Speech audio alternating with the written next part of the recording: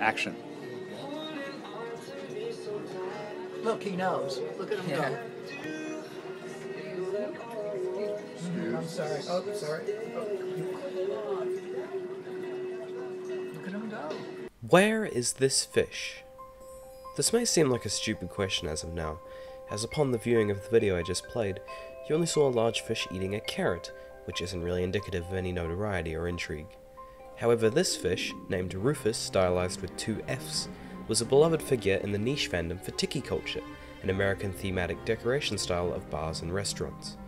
The community was uncharacteristically confused and angered after the whereabouts of Ruffus became up in arms, and lies, scandal, and thousands of dollars somehow became promptly intertwined. So what exactly is tiki culture? Who is Ruffus? And how did he disappear?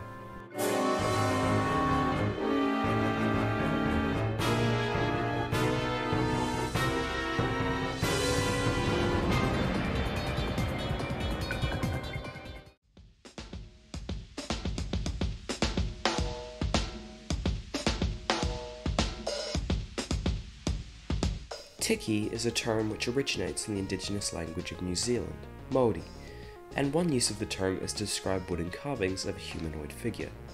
Carvings similar to that produced by the Māori people are found in most other Polynesian cultures, such as that of the Cook Islands and Hawaii.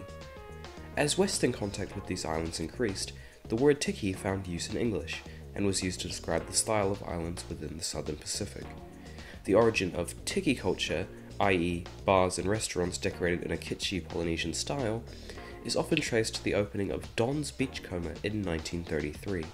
The restaurant and bar served Cantonese cuisine, alongside rum cocktails and punches, and was decorated with flaming torches, flower leis, and brightly coloured fabrics.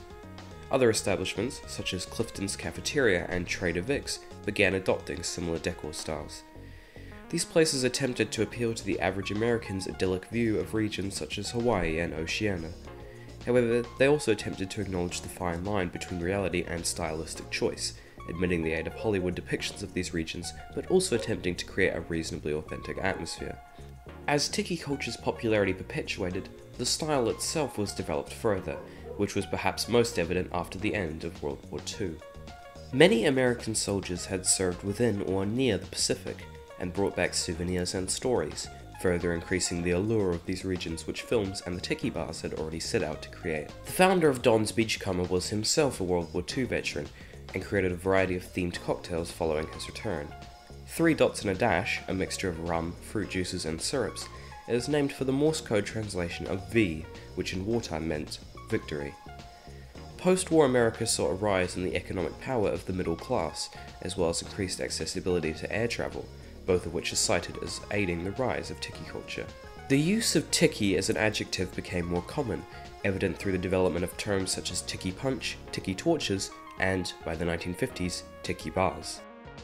The tiki bars and their hallmark complex cocktails persisted throughout the 1960s, and it was during this time that the tiki restaurant Bahuka was opened, before expanding into a second location in Rosemead, California in 1976, after the original location's lease was lost.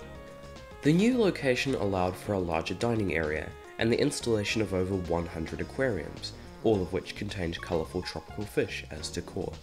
One such aquarium near the entrance housed Ruffus, a large paku fish. However, it was also by the late 1970s that tiki culture began to diminish in popularity.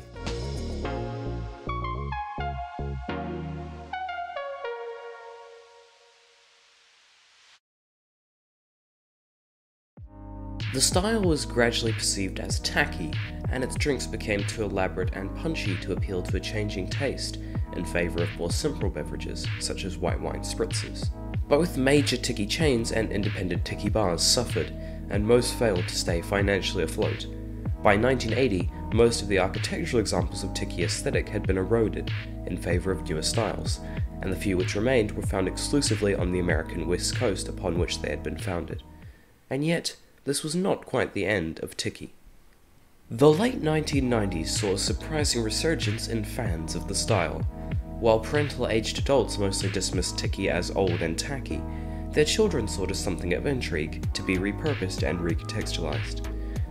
The emergence of trends such as urban archaeology, retroism, hipster culture, and tastes being more focused on irony most certainly contributed in connotation, as well as the release of Sven Kirsten's The Book of Tiki in 2000. An American Heritage write-up on tiki culture noted that New Age tiki aficionados gathered at tiki events, and went on road trips to search out the survivors of the era. Although many new tiki bars opened after the turn of the century, it was also during this period that Bahuka managed to see its peak popularity.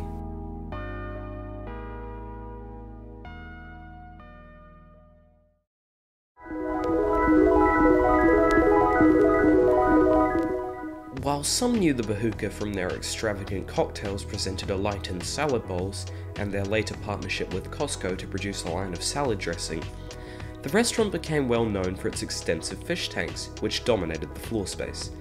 Bahuka contained a large variety of fish species, but by far the standout occupant was Ruffus, who patrons would often take photographs of and feed carrots to, the only food which he ate due to his flat humanoid teeth. A small sign underneath his tank read, "Hi, my name is Ruffus. I am 36 years old as of 2012. I have been in this tank my whole life, and I love it here. Please don't say I need a bigger tank, it just makes me feel fat. I can't afford therapy. I am fine, really. My twins are around the corner," referring to several other paku fish. The fish also garnered further notoriety, after appearing in the 1998 film Fear and Loathing in Las Vegas, alongside Johnny Depp. By 2006, Ruffus was 30 years of age, a significantly higher lifespan than if he were in the wild, and, as aforementioned, had spent his entire life in the large tank of Bahuka, which only topped his celebrity.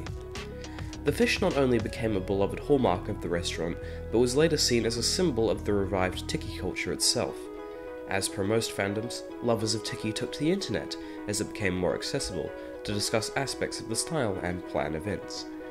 The Tiki Central forums, which were established in 2002 at the latest, became and perpetuated as the most popular hub of activity. It was here that the legacy of Bahuka and Ruffus were immortalized. Bahuka also appeared on the television program World's Weirdest Restaurants, a Food Network show in which host Bob Bloomer visited a variety of eateries renowned for their outlandish decor or theme. In the episode Something Fishy's Going On, Bahuka and Ruffus were given a 5-minute segment. Come to Bahuka for dinner, but you leave feeling like you just had a Polynesian vacation. All right, big guy, it's my last offer. However, this reputation was not enough to keep the restaurant open.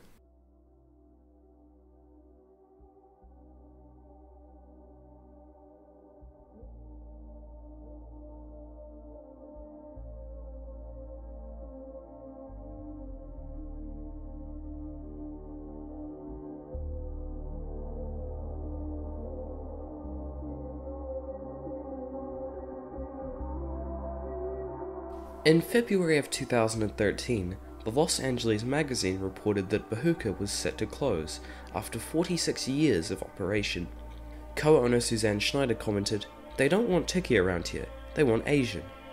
The property was sold after 1 day on the market, and Schneider noted the new owner would not own the Bahuka name, so as not to clash with the still existent salad dressing line. The new owner just wants the building, the liquor license, and the fish.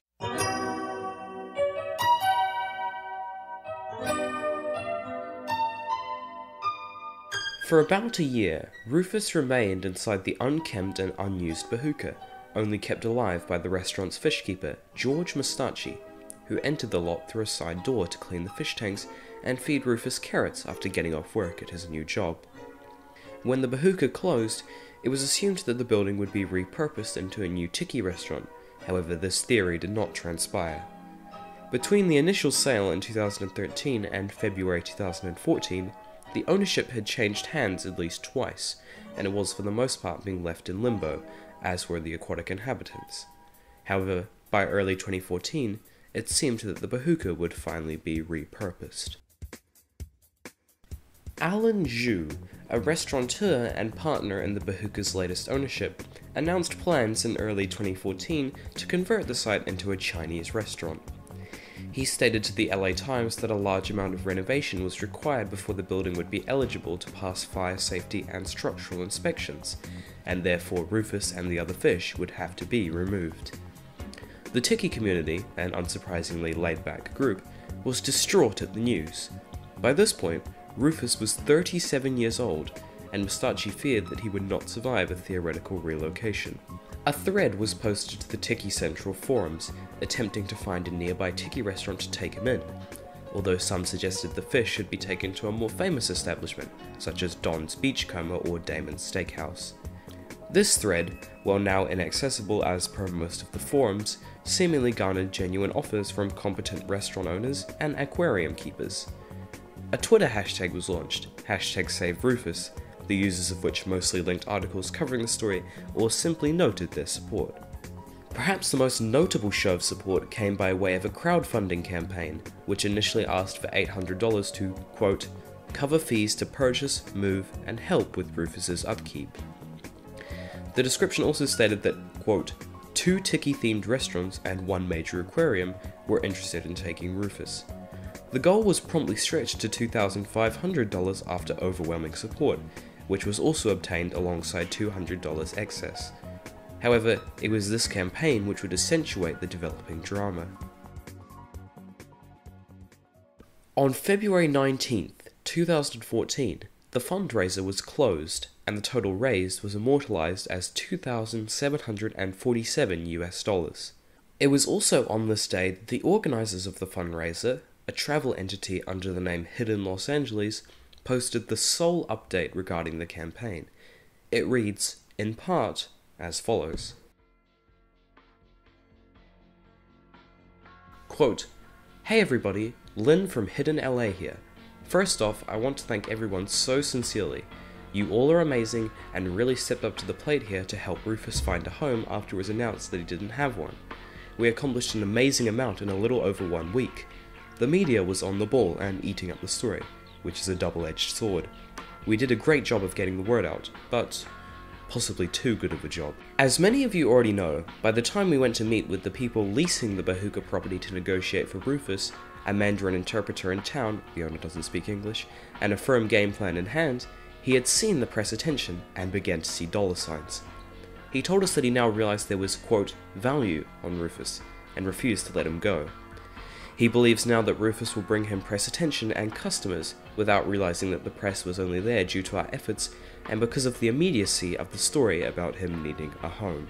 We have thought long and hard about what to do with this money. When the business owner asked for us to give him the raised money to build a fancy new tank for Ruffus, we refused, because we know that is not what you donated your money for. You were donating to move Ruffus, not remodel a Chinese restaurant. We fully recognize that you would consider that a misappropriation of these funds. He very sincerely doesn't understand why the greedy manner in which he changed his mind would turn people against him, because he feels people should be happy Ruffus doesn't need to be moved, and everyone should rush to see him as they construct their new business. This gentleman fully believes in his heart that everyone should be happy and supportive, because, quote, we have decided to care about the fish now, without understanding that many people don't view caring as something that can be turned on and off like a switch. Ruffus is fine right now, but it doesn't seem unlikely that the shine and expense of caring for giant Ruffus without a payday could wear thin eventually. It seemed very easy for this gentleman to change his mind on Ruffus's fate, and so we are just as worried that it might happen again just as fast. When the dust settles on this story and the press and public attention are nowhere to be found, the business owners may have to stop and realize there is no pot of gold in Ruffus's tank, and they may be very disappointed when the press isn't there to cover the opening of yet another Chinese restaurant in the San Gabriel Valley. Ruffus is a paku, and they are invasive, inexpensive fish. He's probably worth $80. His main value isn't monetary, it's sentimental for people who went to Bahuka and people who are into the tiki community. So to make a long story long, we have decided the best plan of action is to hold on to this Ruffus fund for 6 months, as is because we have a feeling that the story of Ruffus might not be over yet. We are looking for a non-profit to help us earmark it, and we promise to keep you in the loop. Everyone appreciates your patience and support more than you could possibly know. Thank you!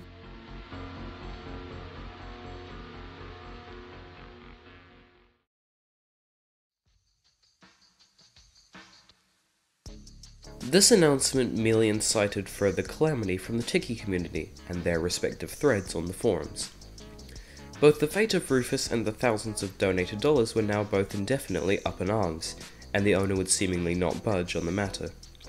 All communication to the update's poster proved unsuccessful, and no further information was provided to ease the growing concern.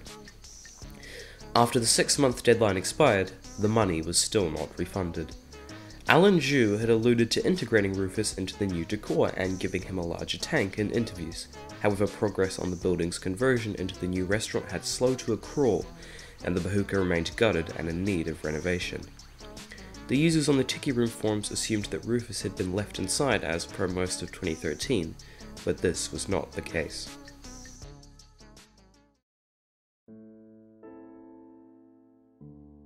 On May 5th, 2014, one of the editors of the Los Angeles tour blog Esoteric recorded their visit to the dilapidated site in search of Ruffus. It still appeared sold, and majority of the tanks and decor had been removed.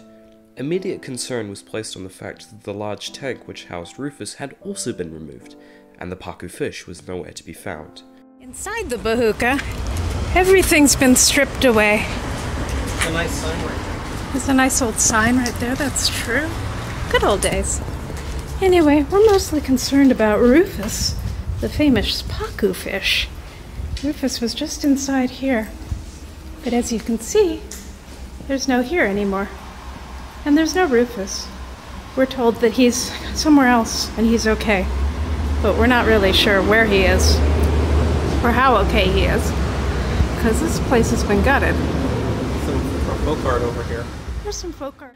The individual who filmed the video later recalled, quote, "When I shot the video of the gutted restaurant linked above, it was all I could do not to cry, since until then there was still hope that Ruffus was in the shuttered Bahuka, being cared for by former staff." The forums had been circulating a claim supposedly made by a previous member of the kitchen staff, which was that Ruffus had been released into a koi pond in Long Beach. Proof for this claim was dubious at best, and the theoretical transfer would have proven fatal for the warm water fish. A variant of this story also seemingly surfaced, which insinuated that Zhu himself had released the fish into a river, also in Long Beach. The Esoteric article released alongside the video placed Zhu on blast, asking for an image of Ruffus alongside the day's newspaper as proof of life, and one commenter under the video requested his address in order to, quote, crap on his car. Others made more nuanced remarks or simply requested updates, which were not provided. About a week prior, LA Times reporter Frank Shiong, who had covered the story in February, had held a phone conversation between himself and Zhu regarding Ruffus, although the Tiki Central thread which it was documented on appears to have been lost. On May 6th, Shiong tweeted in reply to Esoteric, "Alan tells me that Ruffus is in a pond at his house, and indeed, alive. What evidence is there that Alan is lying?" The legitimacy of Zhu's claim was immediately called into question, and noting of Ruffus's required temperatures as a tropical fish was repeated. Shiong did not elaborate, and Zhu and his associates remained radio silent indefinitely after the phone call. The Esoteric article called for the use of hashtag Where's Ruffus and hashtag Ruffus Proof of Life. However, these failed to equate to the popularity of the original hashtag Save Ruffus. Worries were briefly quaffed, however, when a supposed insider emerged on Tiki Central, claiming to have new images of the missing fish. Suspicions were quickly aroused when the user claimed they were having issues uploading images, but still passed them on to another user, who managed to post them to the forums. Although not archived, these pictures allegedly did not resemble Ruffus, and the reaction was thereby opposite from what was intended. The fate of Ruffus still remained unknown to the public, and many now assumed he had been disposed of.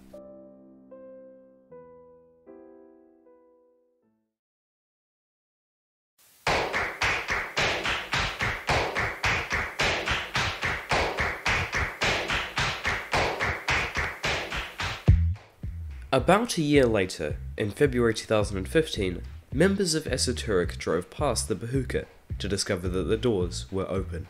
By this point, forum discussion of Ruffus had reduced to minimal, excluding occasional humour remembering the event and irritation due to lack of refunds from the crowdfunding campaign. Now taped to the realtor's sign was an application for a liquor license on behalf of an entity under the name Moonlight Bar Incorporated. The article noted that renovations seemed to be occurring and levelled more attacks against Zhu. Quote, Does this mean that Alan Zhu, the restaurateur who clung fast to Ruffus once he realised the fish was famous, removed him from the premises under mysterious circumstances, and has refused to provide proof that this delicate elderly creature survived this move, is no longer in the picture? If so, will we ever know what happened to Ruffus? No further updates had been released to the public since the article's original publication. The Bahuka reopened as Moonlight Bar in July of 2015, with online reviews frequently alluding to the presence of the Bahuka previously. The top-rated Yelp review reads, "Ah, what a transformation from the old Bahuka restaurant that has been at that location for many years. Now it's Chinese-owned and is called Moonlight. Interesting name. The outside still looks the same as the Bahuka, hideous because of its Hawaiian theme, and the cannons are still outside in the parking lot painted white." These Yelp reviews neglected to mention any decorative fish or aquariums, save for baseless claims that a, quote, 20-year-old plus fish, likely referring to Ruffus, had been killed by the new owners. Images of the interior showed no fish tanks. Moonlight Bar also closed at an unknown time before February of 2017, as evidenced by the various Google Street View images of the building. The restaurant was now named Cinnabar and served similar cuisine to its previous inhabitant. Mentions of Ruffus were non-existent, reviews left fewer allusions to the former occupants, and images of the interior again show no aquariums. 2019 saw the location transform yet again into an Asian seafood restaurant under the name King's Table. Mentions of live fish or the Bahuka are nil. One Yelp user asked in 2019, "Is this restaurant closed or run out of business? I have tried to call the phone number but found T disconnected." A reply reads, "I believe so. Tried going twice on Friday nights and pass by several times a week. It's always dark, lots are empty, and no one answers the phone."